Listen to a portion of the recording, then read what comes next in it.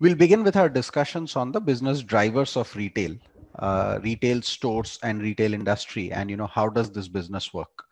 So if you think about a retail store, the image that would come to your mind, let's say of a firm like a DMart kind of an entity, the firm would have retail stores.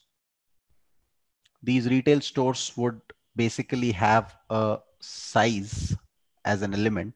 The size usually is kind of given in terms of square feet that's available. Then of course there will be some sort of footfalls into the store that would happen, and some of these footfalls would convert or conversion of footfalls into clients who would basically, customers who would basically buy the product from there. So if you think about the way a retail store could grow, is it could grow the size, it could grow the footfalls, it could grow the conversion, or it could grow basically, wallet share, either wallet share of purchase or, ticket size per purchase. So those are the broad levers that exist with any retail company with respect to how do you go about evaluating, whether they are growing or not growing, and what is it that they need to do in order to grow. So either you sort of add stores, or you sort of increase billing or bills that are being cut in the store. So bills cut is a common terminology that is used, which is what are the bills that are being cut in a particular store. So that's one terminology that is there. You could increase average transaction size, right? So these are primarily the levers which are there. And eventually what this boils down is into a couple of metrics, like either you are evaluating the firm on something like a revenue per square foot, right? So you're looking at, okay, what is going to be the revenue of the company on a square foot basis? Is it growing? Is it not growing? And then of course you look at something like, something known as same store sales growth, or stores that have been operational for a while. You want to see that, that particular store, what has been the growth year on year. So that's basically a key metric with respect to how do you analyze a retail store as such, and how do you look at the revenue drivers of a particular retail company. Now let's look at the same data on our Excel file. You have an Excel file here which has an assumption sheet built in. And if you look at this in a little bit more detail, you'll find that, it has details with respect to the number of stores. You have new stores added. And if you look at the new stores added, that's basically a contour of, with respect to the new stores added, what kind of, uh, annual addition in stores has happened every year. Area in overall square foot is also available, right? So what is the total area in million square feet which is available? Based on this, you can find out how much has been the area added every year. So 7.8 million square feet minus 5.9 will give me 1.9 million square feet. The company actually gives on its website a detail of the bills cut in crores. So this is the overall set of bills that are cut by the company in a given year. And then there is a revenue number that is available with us.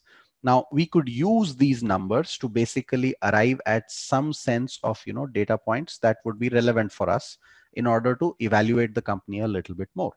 Right. So let's take them one by one. Let's begin with the first one, which is, let's say, bills cut per store. Right. And I want to find this out in terms of numbers.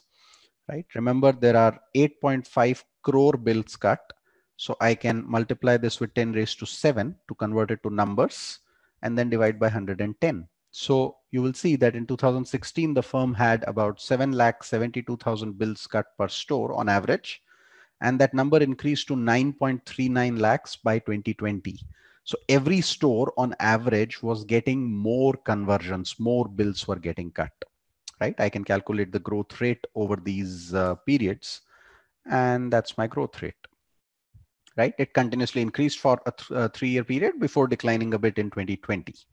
Then you could look at calculating what is the area per store. So not only could you increase your number of stores, you could also increase the size of the store on average. So if you're able to increase the size of the store on average, what impact does that have? Let's see if the size has increased in the first place. Remember, size is given in million square feet. So I'm going to convert this to square feet. So 10 raised to power 6 is what I multiply with and divide by the number of stores.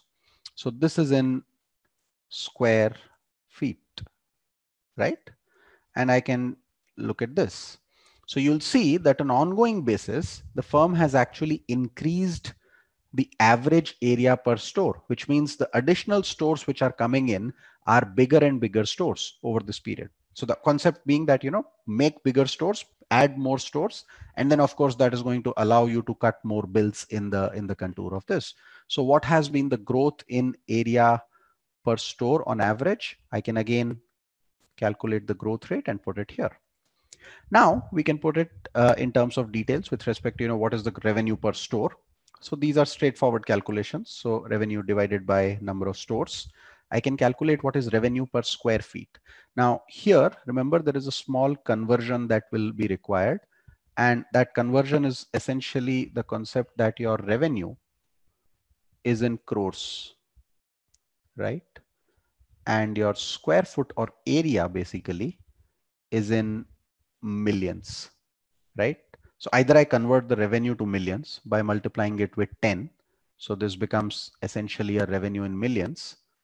And then I divide it by the million square foot thing. So I will get essentially revenue per square foot, right?